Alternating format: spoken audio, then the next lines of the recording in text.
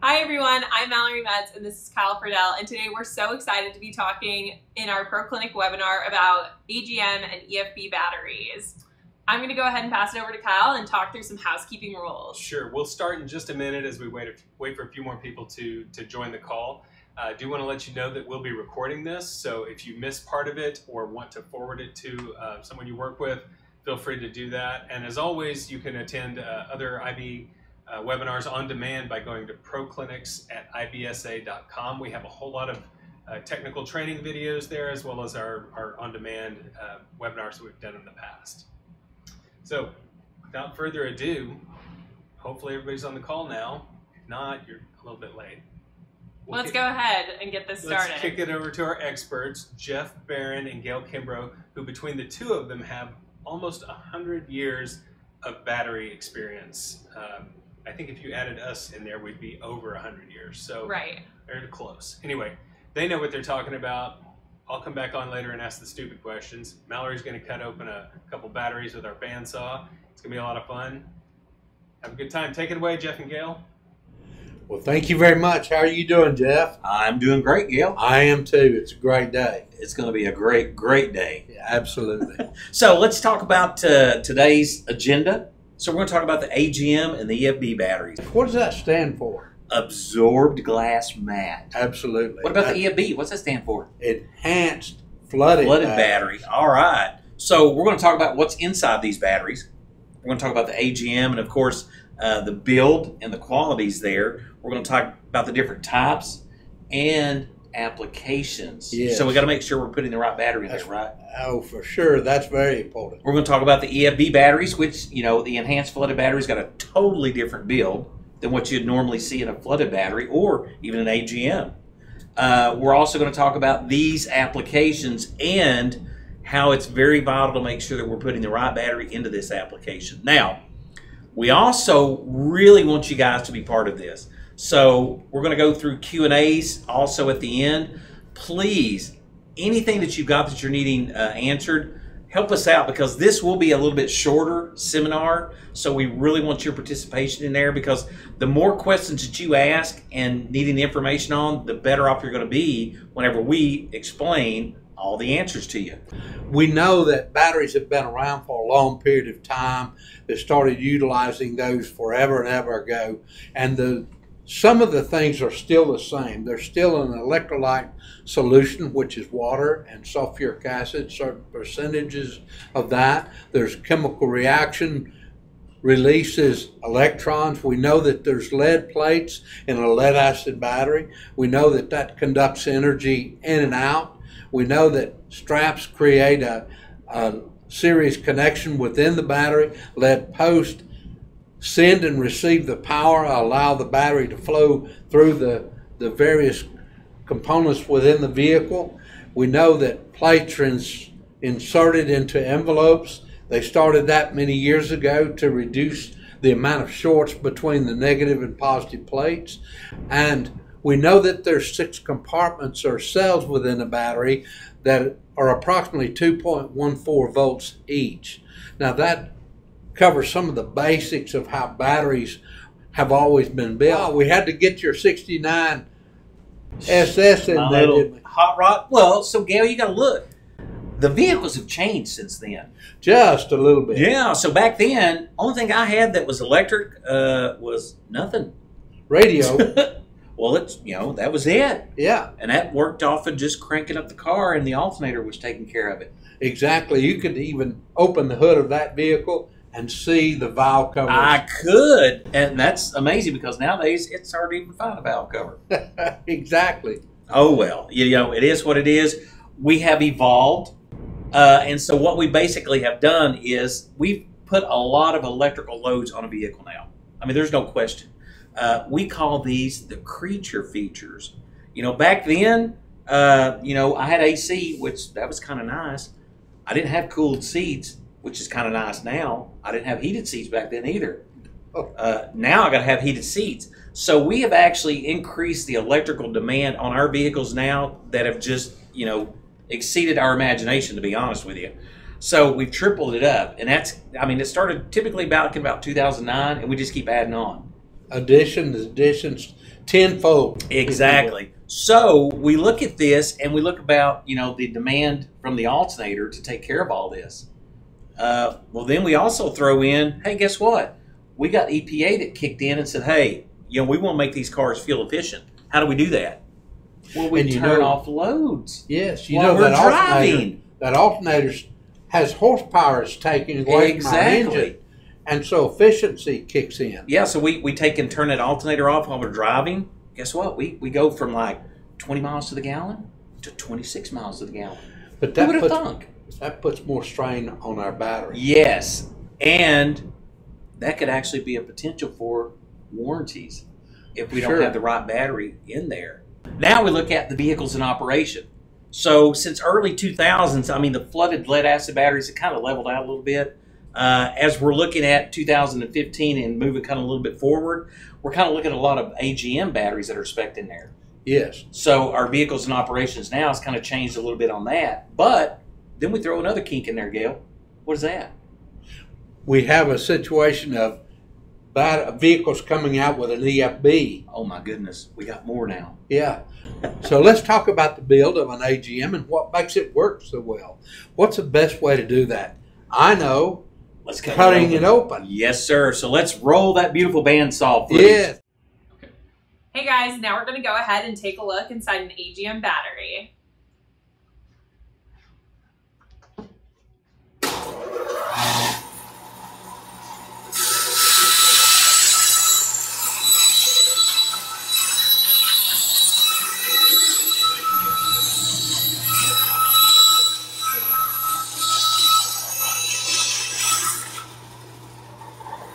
Okay, we have two different types of batteries here today. We have a flooded battery and we have an AGM battery. Now what we've done is we've used the bandsaw and we've cut the tops of these off. Now I want you to notice a couple of things. When we take the top off, first of all you see fluid, you see liquid electrolyte in there, but you also see that there's, from the top of the battery there's an inch or so below that for expansion of the liquid electrolyte. Here's an AGM battery, absorbent glass mat. We cut the top off of that. Look how the plates are so close to the top. That's the capability of an AGM to have, we don't have to have the liquid, so we have the plates that can come further up, give us more amount of plate surface area and give us more power availability within that same physical dimension. All right, Jeff, so I know we're looking inside an AGM battery right now, but what exactly do we see? So I'm looking at 6 individual cells here, all right? So each cell is what we call its own independent power source. So if this were a 700 CCA battery, each cell should produce 700 CCAs. That's why when we're talking about looking at specific gravities, when we're talking flooded batteries, we're looking for a differentiation between sulfuric acid and water within each cell, because that's going to be our total power availability. So on this, we're going to go ahead and pull one cell out and kind of, walk you through the process of what, an AGM actually is and how it's designed. Great, let's do it. All right.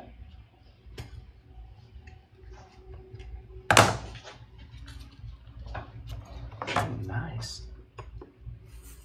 Oh, even nicer. Kyle, you're going to have to talk about how that's so compressed. Well, this is so compressed in here that trying to get this thing out, as you guys can see, is a chore within itself.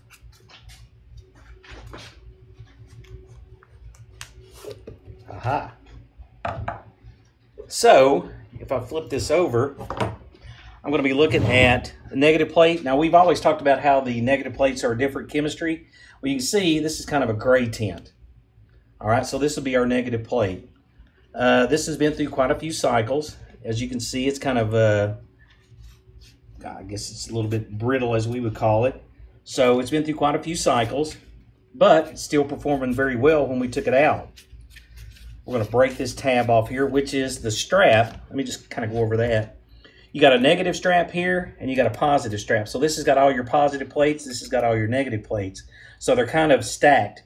Negative, positive, negative, positive, negative, positive. And in between those, you're going to see this absorbed glass mat that Gale and I were talking about earlier.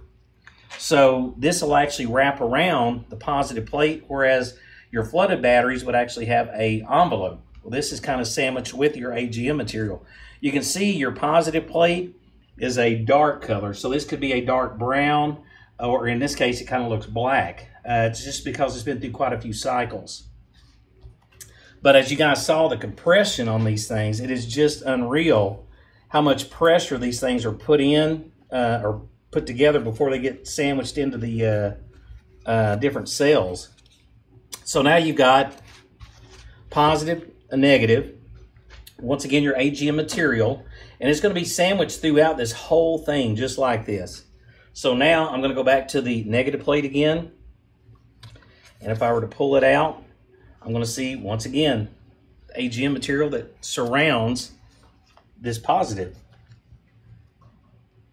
All right, so AGM material, and this is still kind of moist. We could actually get some electrolyte out of that if we squeezed it enough. And I'm sure it'd have a gravity of somewhere in the neighborhood of 1340 or higher on the gravity side of it.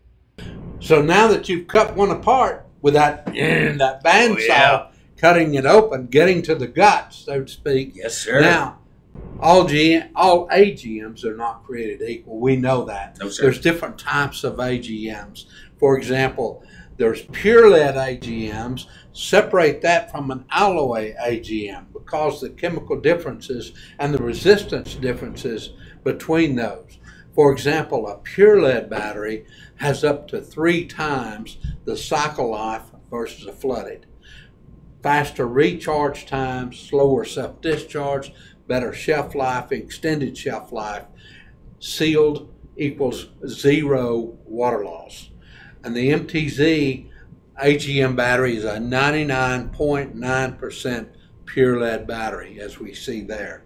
And the alloy AGM, when we talk about alloy, it's not a pure lead, it's been alloyed with different types of chemicals and metals. And so we have recycled lead plus the alloy, maybe calcium, maybe tin, maybe different things that are added to the battery, lead. And similar, but not as good as a pure lead in a lot of factors. So less expensive than a pure lead because it's recycled lead is brought in. Let's talk about the spiral cell now, Gale. Yes. So back in the day, and this goes back a few years, this wonderful battery came out, which was a spiral cell. We called it the 6-pack design. Yes. So this thing was just a unique animal within itself. All right. The only downside of this thing was, so you had a group size that we worked with, and that's part of the BCI, Battery Council International. That's their standards.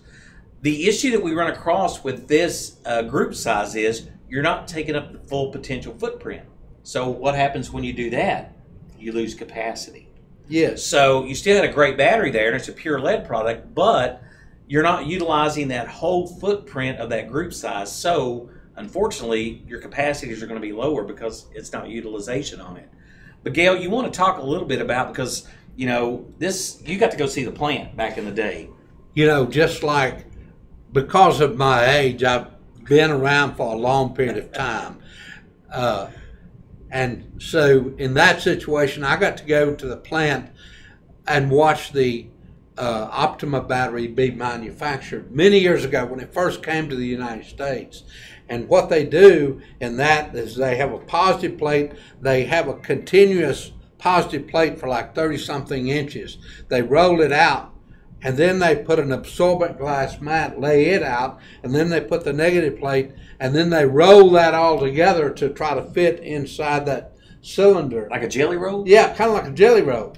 And so they're trying to fit inside that cylinder.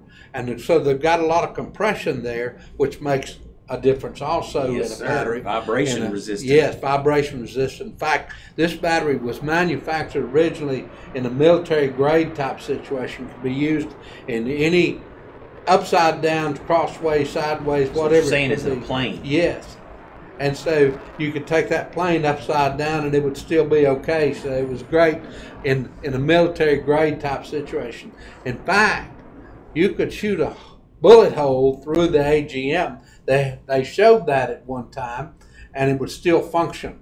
Wow. But it was different than the flat plate, because the flat plate, you have individual cut positive plates and negative plates and the AGM material between them.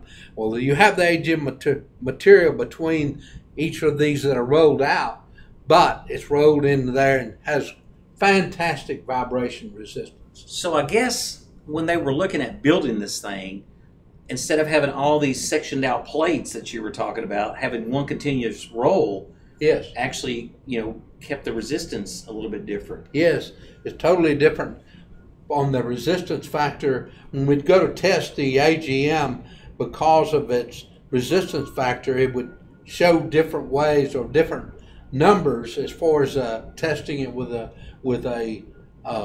pulse conductance tester, for example, or any conductance tester. A flooded battery would have this resistance, and the AGM would have a lot less, and especially the Optima. Gotcha. Well, and we also know that there's a difference in the way these things charge. So, AGM versus a flooded is a lot of difference. These batteries do not like anything 15 volts or higher. Correct. So 14.8 is typically what you'll see on an AGM charging. That's perfect for the battery because, number one, it doesn't dry it out. Right. So if it dries the battery out, if we're charging too high, we can't have water. No. So now we have a battery that's potentially deteriorating inside at a faster rate. What else do we need to know if you're working with an AGM, Jeff? Well, so we've got to make sure that if we're replacing a battery in a vehicle itself, we've got to make sure that if it's calling for a flooded, and that's what came out original, we've got to make sure we go back to the flooded. But if it calls out AGM, can you go backward? Can you go with a flooded? Probably not, because you're not going to be able to get the charging system to work with that vehicle itself. So we want to make sure we're putting the right battery in the right application. There's profiles, believe it or not. Our vehicles now with these computer-controlled alternators have profiles in there that are designed around the battery itself to be able to work efficiently with it. So we look at that. We also look at our charging profiles for just bench charging. So if I'm trying to use a flooded battery charger on an AGM product on the bench, that battery's not going to like it too well. No, because these have got one-way pressure relief create valves. heat. Yes, inside that battery. so if we create heat, a lot of resistance in there, creating a lot of heat, Yes. we're going to dry it out. Now there are cases where we've seen these batteries kind of balloon out because the pressure relief valves can't keep up with the pressure coming in, so it can actually balloon the batteries out, and that's never a good thing. If we're also looking at replacing these batteries within a vehicle itself, nowadays, unfortunately, some of these require a special scan tool to be able to log it to the vehicle.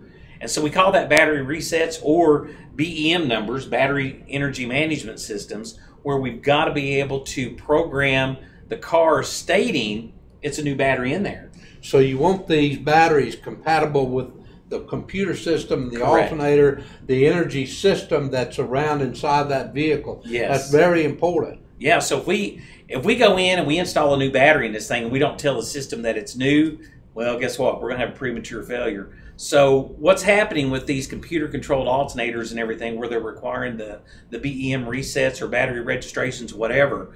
So we look at that as a tool that looks at a battery brand new, and it's monitoring it all the way throughout its lifespan. So as the batteries are starting to lose capacity, the alternators now are changing a curve to where it's actually offsetting to take care of that loss in capacity. At the end of life, as we would call it for a battery, and we go to put a new one in there, if we don't tell the system that we just installed a new battery, whether it's an AGM or whether it's a flooded, if we don't go back in there and tell that computer, hey, I just put a new battery in there, guess what it's going to do? You're going to have an overcharge condition possibly. Exactly, because it's going to charge exactly like it was doing on that old battery. So now your new battery, you're going to take it out pretty quick. That's never a good thing. You're going to lose life or cycle life in Yes, that sir. battery. What do we know? What should we know about the AGM batteries? For example, if you have a battery that comes OE in that vehicle, that OE, that original equipment manufacturer, has already told you that it needs an AGM in it. Correct. So follow the OE specification. Never mix the AGM with a flooded. For example, you have some emergency vehicles where they think they need, or they do need, more than one battery because they have so many extra accessories on it. And so they put have a flooded battery for starting, and then they have an AGM, but they connect those both together. Just parallel That's a together. negative situation. Never a because positive. what happens then, as you know, we have a certain resistance factor in the AGM that's much lower, and current Follows the path of, least resistance. and that's Ohm's law, folks. Yes. So it's saying my AGM will get all of the charging and my flooded may not get near as much. And so can you usually upgrade to an AGM? Well, you need to make sure that your charging profile will accept that. Yeah, will the Charging OE vehicle Yes. take it? And normally cannot downgrade from an No. AGM to a flooded. That's very, very important. Because of price, you may want to do that. Oh, and we've seen But- a lot of people do it. Yes, but at the same time, longevity in life is not going to That's be what the suffers. same. Upgrade for a high demand accessory load. Upgrade for longer life. Kiosk power supplies. Commercial trucks, APUs, auxiliary power units, and marine RV. Start-stop vehicles. That's a situation where we know that start-stop vehicles. Check the OE specs, as we've talked about before. Look at the application guide footnotes.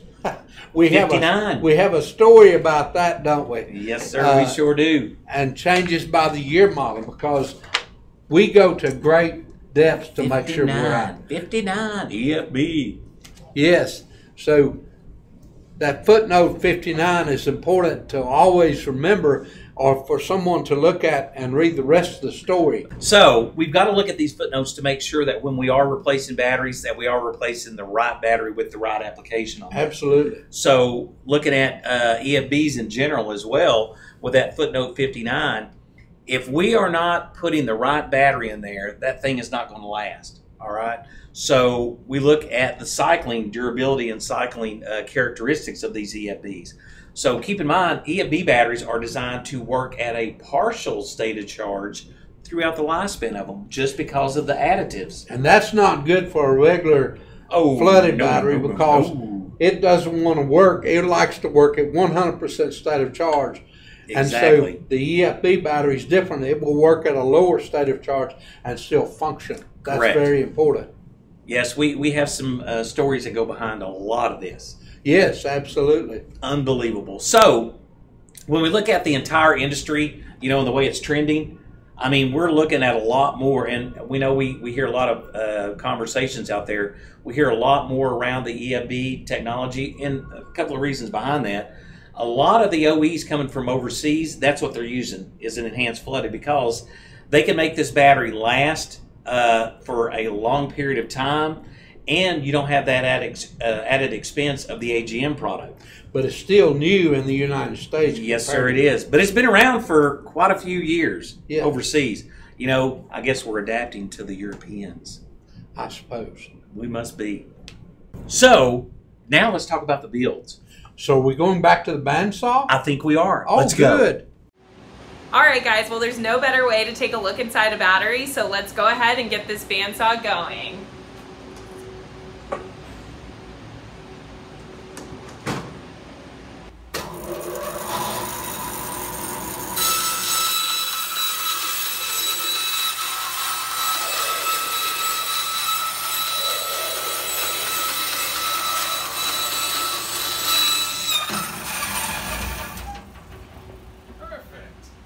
All right, Jeff, so I know we just looked inside an AGM, and I know we couldn't see any of the electrolyte fluid because it was soaked up into that material. Correct. Now, we're going to take a look here inside the EFB battery, and we've just drained the electrolyte fluid. Yes. But tell us what we're going to see in here. So what we're going to look for is the different positive negative plates. We're going to see envelopes this time versus the AGM material.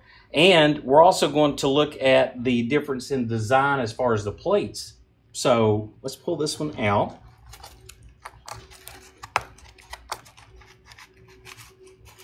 Now keep in mind, this has been through a lot of cycles as well. Mm-hmm. All right.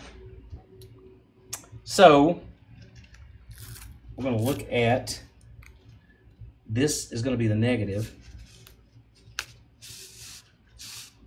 So this one's actually sandwiched in between the envelope, and you can see it's, once again, gray material. And I look at the positive grid, and this thing is basically just eaten up.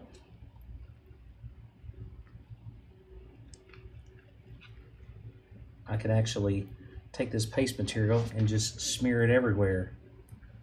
So this battery, we know, has been through a lot of cycles for the characteristics that it's built for. And we still have a good grid design in here, but you know, as you can see, our paste material has really been eaten up. So Jeff, how did this battery end up in our lab? Is that something we were testing for quality control? Did it just come off the road? How does the battery end up here? So we were looking at quality side. So that's, you know, in order to be able to put our name on the product itself, we've got to make sure that it's going to meet what we're looking for as far as the standards. So the only way to do that is test it. I mean, you can get data from your suppliers all you want, but to be able to do it firsthand and see exactly how they perform, that's where it's all at. Yeah, and when we're cutting open a battery, what exactly are we looking for? We're looking for a probable cause, or if we're just wanting to kind of look at design, we can do that. So we look at design compared to our competitors out there. What advantage do we have over them? Mm-hmm. And so being able to look at the different way the plates are cut up and built, and the envelopes themselves, the straps, how tall they are, you know, as far as the plates, all this stuff come into play to make a battery perform to where we actually put the Interstate name on it. So it's all about quality and performance, and that's what we're looking for. All right, so we're going to look at the thickness here of the grids. As you guys can see, I mean, it's hard to tell, but these are really thick grids. We're going to probably say 0.035, if not just a little bit greater, which is pretty thick for an EFB design. They won't be this thick on a typical automotive cranking battery. So if I were to look at this one, little thinner on the grid design itself. Even though we've got a lot of paste material on here, it's hard to see, but this one is a little bit thinner than what this grid here is. So a little different design. These will actually perform a lot better in that partial state of charge versus length of time if we were trying to do just a regular flooded battery in an application. Okay, so let's talk about when we should use the enhanced flooded battery.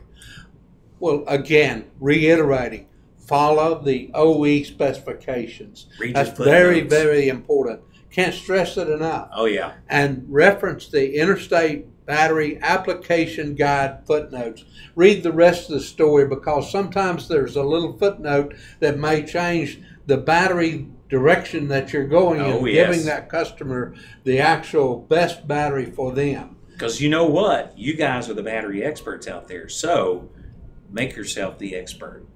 Look back, and I've got a little story I've got to tell, Gail, as we're in on this. So, talk about OE and replacement. Is it talking about price too? Well, yes it is.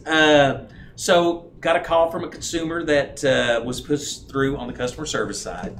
And so, she had been through 3 MT35 batteries.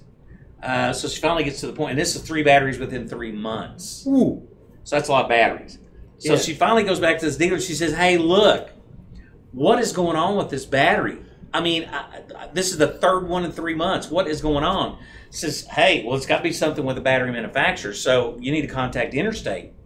So guess what she does? She calls customer service. Calls you, Jeff. Oh, yeah. So customer service sends her over to me and says, hey, you know, we got a customer that's really mad because she's been through 3 batteries in 3 months.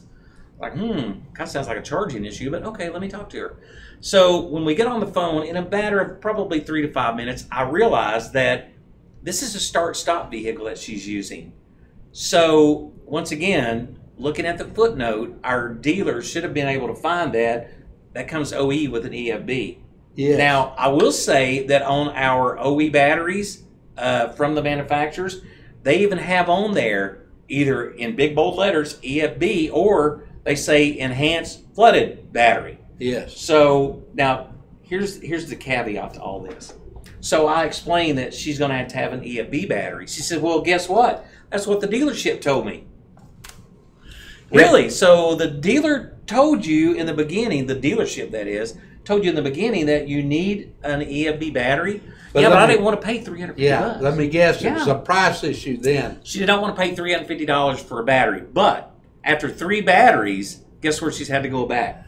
Back to the dealership to the Yes. $350 battery. Yes. So it really helps out when you guys are looking at the footnotes for these battery replacements. If it's showing strictly an AGM, that's what you got to put in there.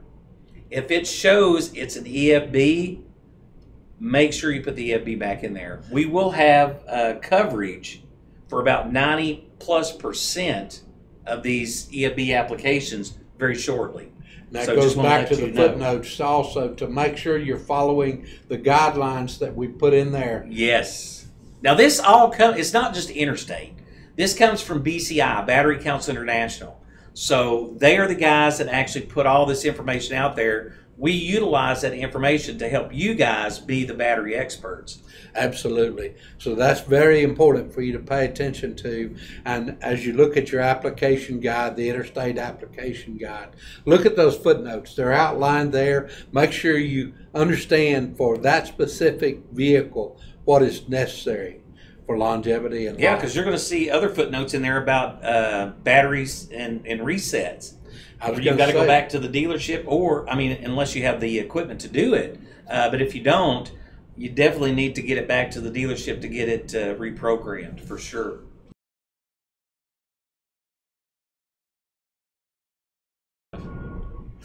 Hold it. You're not Jeff. Yeah, I'm sorry. I'm the one that asks all the stupid questions. So, we did have a few questions that we got from our audience members and wanted to start those off here, and then we'll do a few more with Jeff at his desk. But first of all, what vehicles come equipped with EFB batteries? In a lot of cases, that start-stop vehicle comes with an EFB battery. It's going, again, follow the OE specs, because they put it in there, put the correct battery into your vehicle, and it may say EFB on the battery, and or you can look it up in the application guide and look at all the footnotes, again, reiterating that, to find out if your vehicle came with an EFB battery. Are they mostly European vehicles? Not necessarily today, because years ago that was the truth, but now it may be a Ford, Chevy, Chrysler. I have a Ford truck, Yeah. and it has the start-stop. Mm-hmm. When I stop at a red light or stop sign, engine shuts off, the alternator's not functioning, all of the accessories are still going on. So my start-stop would be a battery that I would need an EFB for when I go to change it. Okay. And I know we've heard this question a lot. Are EFB and AGM interchangeable? I think we sort of covered that. But We have covered that to some degree. Remember that there's a difference in charging regimen. For example, in that AGM, it doesn't like more than 14.8, 15 volts. In an EFB battery, flooded battery, you have the capability of going higher on a when you're recharging it in your shop or outside the vehicle. Yeah. Inside the vehicle, you may be close compatibility, but the charging that EFB has a different regimen than an AGM. So always be cautious or careful about doing that. always check the app OE guide. specs, yes, OE and the specs. application Okay. guide. And lastly, can you upgrade from a traditional lead acid to an enhanced flooded battery? In most cases, it may not do you any good unless you've already got, or it came with an EFB battery. If you're just trying to, I'm adding a stereo system, I should use an EFB battery, that may or may not help you. Always make sure that you're getting the right battery. A regular flooded battery, MT34 example, may be the best battery for that vehicle, and without going to the EFB, because we make our batteries to be very strong and to take have good reserve capacity and be able to have a certain amount of cycle life anyway. Okay. So you may not need to upgrade to a twice the price battery or whatever they may be, whatever the price differentiation may be. You may be good with what you have.